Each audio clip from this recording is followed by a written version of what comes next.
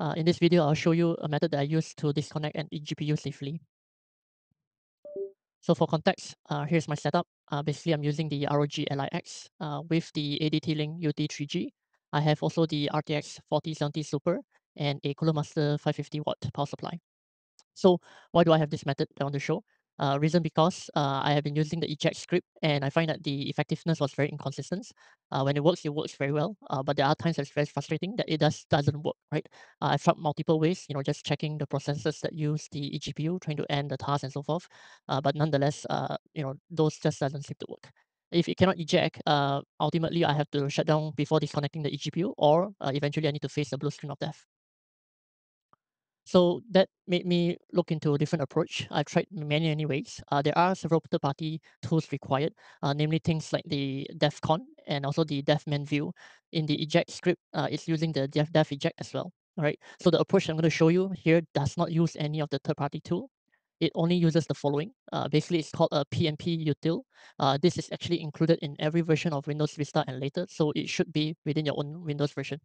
You only need a notepad, you need a command prompt, I'll show you all this, and then finally a task scheduler. And why you ask task scheduler, again, I'll show you that in my video. So some of the advantages, basically I've tried it many times just to see whether it's robust enough, and true enough, I think it works very consistently.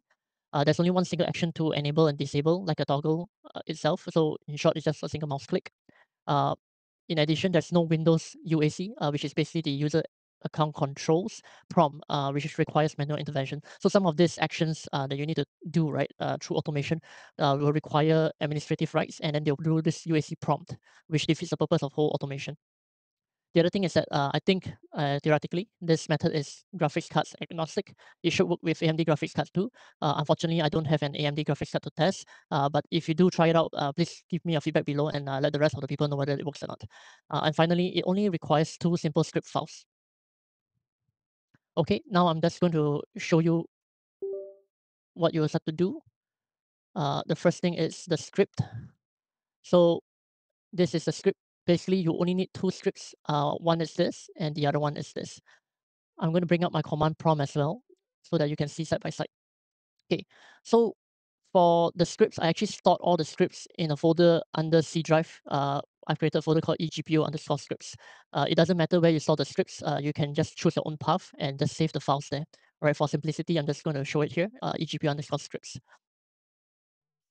Okay, now before I explain what the script does, basically I'm going to bring out device manager. Okay, the script will actually automate the steps in device manager. What it will do is you'll look for the external GPU under the display adapters. Okay. And then if you were to right click it, you can see there's an option to disable. So in the script itself, it will actually have a line item to say disable the device. By disabling the eGPU here, you can then safely disconnect your physical cable to your host device, which in my case is the LIX. Once you reconnect back, it will detect here again and it will show, but it will be in a disabled state. So the script also will then automate to enable back this device so that you can use back your external GPU. Uh, the other thing is that so while we are also in the device manager, another important thing is we need to is the instance ID of this external GPU. So what you need to do is right click on your external GPU, go to the properties, and then go to the details. Here you can see the different properties, but the one we are interested in is actually called the device instance path. Right click on the value that is shown, do a copy. All right, that's all we need from the device manager, and then we can minimize this. Okay, so in the script, basically the value that we have copied, we'll be replacing it in this line item here. Because this is actually the instance ID of your external GPU is unique and it's according to each of your own devices, right? This would be the only thing you will need to change in this entire script. The rest of it, you should just follow as it is and not change anything else. Make sure to include the open and the closing double quote as well. This is important. Okay, now the script here, the important thing that you will be using is actually called a PnP util. All right, I'm just going to show you what that is. So PnP util is actually a utility provided by Microsoft. You can get the information here through the Microsoft documentation online. Okay, now coming back to the script, I'm going to explain the script so that you understand what exactly it's doing as well. First off, it's basically each of these lines with the double colon, it signifies a comment or remark. the script will not execute lines with this double colon in front. Okay. The first part that we'll be doing is actually initializing the variables. What we have done here is that I've defined 3 different variables, and 2 of those I've actually also defined the values for it, which is started and disabled accordingly. The status has no values. We'll leave it empty for now.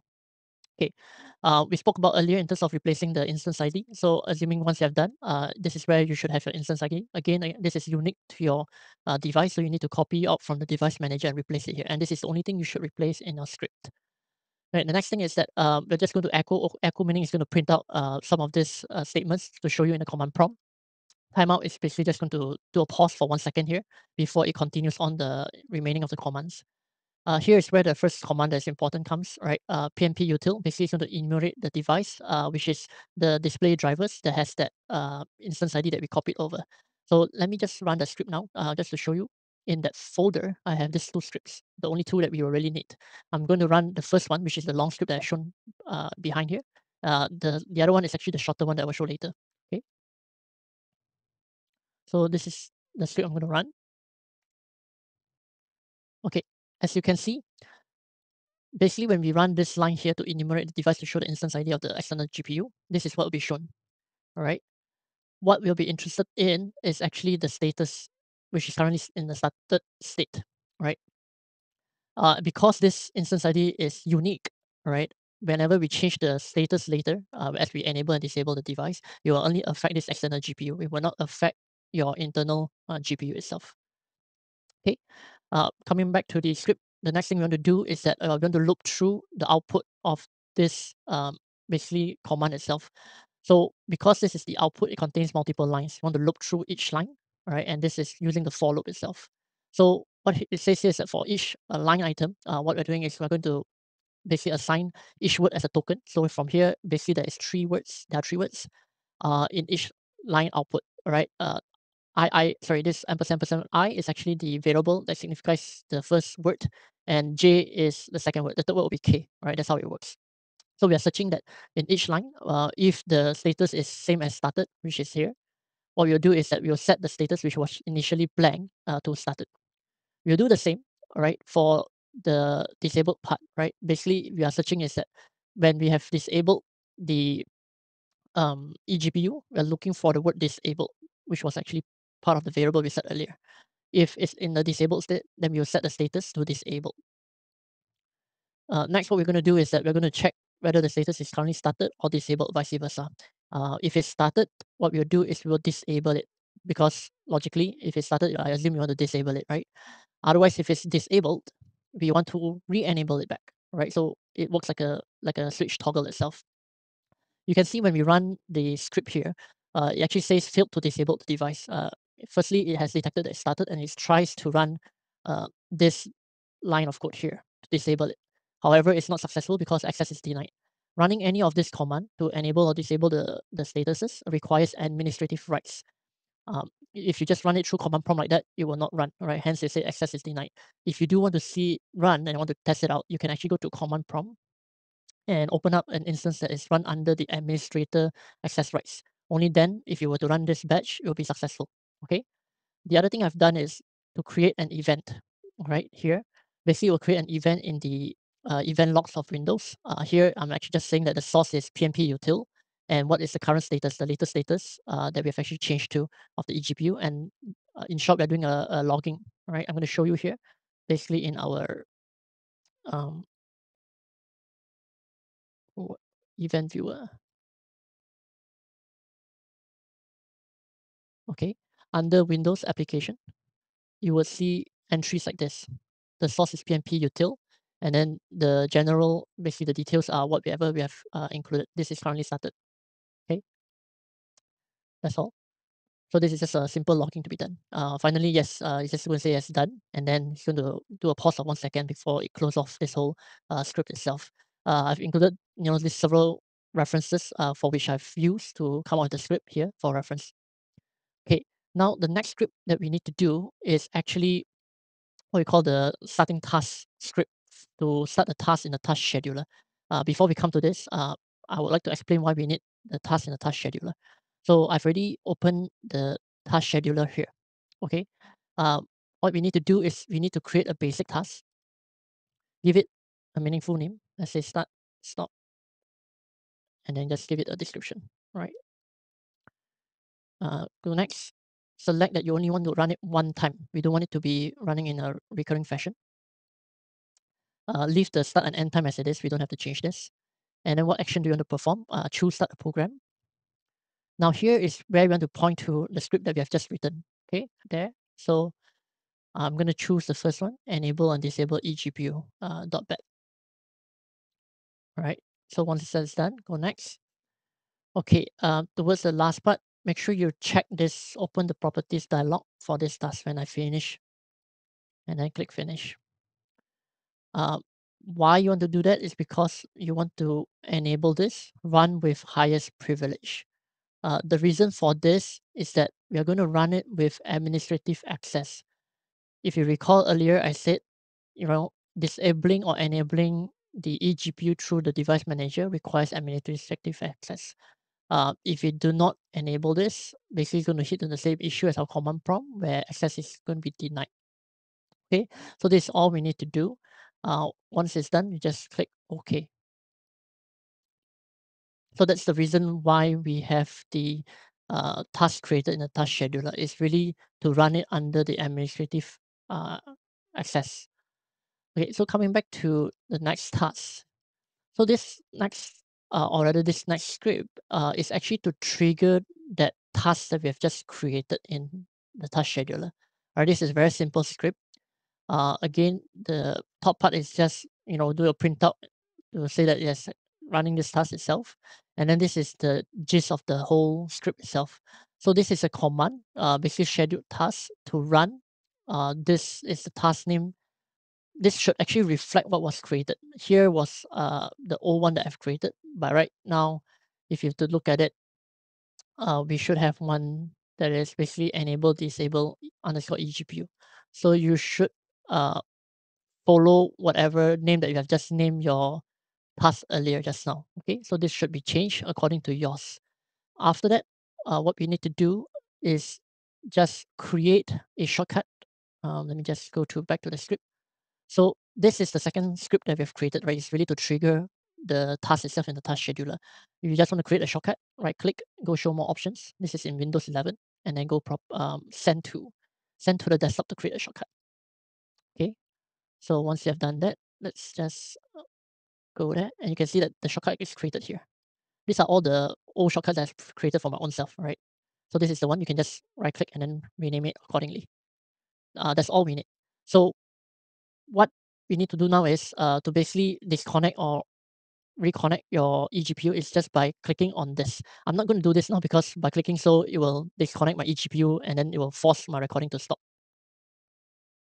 Make sure to save your scripts in the batch file format. Just go to File, Save As.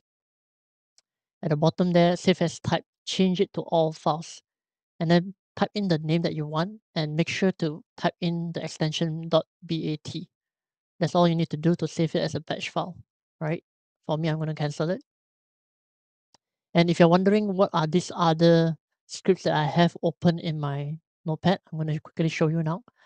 Basically, these are the individual scripts to separately enable and disable the eGPU. So rather than having all of them in a long script, I've actually segregated them into two different scripts.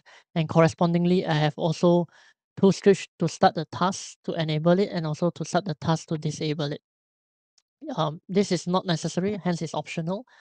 But the reason I have this is because it's more of a contingency and a backup, right? So if you want to just start it, I can just press this, and once stop it, I can just press the other one if I choose to. Okay, again, it's not mandatory. The other thing I have in terms of my setup is that I do use a Stream Deck Mini. I'm going to pull out the Stream Deck Mini software here now, and what I do is I map this button to actually call the script to start the task. So every time I press this, it will either disable or enable the external GPU accordingly. I also have the few mappings to stop and start the eGPUs for the optional scripts that I have. The other script that I did use previously is the eject script. If you're curious how it looks like, the eject script is actually fairly simple. Okay, let me just go open it up for you. Okay, this is the one. So it only has one line item, which is the important one to execute. It uses the tool called def eject. So by using this and providing these input parameters, basically you eject your external GPU. Again, like I said, it works sometimes and it doesn't work sometimes. So it's very inconsistent, right? And can be a bit frustrating when it doesn't work. Hence, I stopped using this. Lastly, you may also want to consider this. So I have actually set my display settings whereby when I connect my eGPU, I'll only show on the second screen. I will not extend nor will I duplicate it because I do not use the small screen built in the LIX when I connect to the external GPU. So when I choose show only on 2, basically when I connect it and I enable it through the script, it will just show it on my big screen. Similarly, if I were to disable it through the script, the big screen will actually go black and then it will then fall back into the LIX screen. Now I'm going to show you what happens when I run the script through my Stream Deck Mini. At the moment, my external display is showing while my LIX screen is disabled. Okay, let's run the script.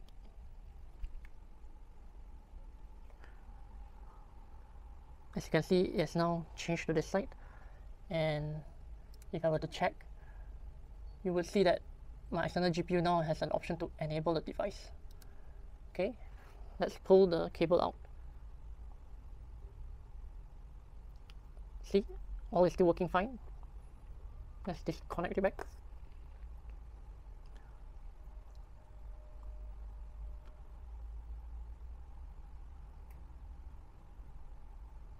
Okay, now that it has reappeared in the device manager,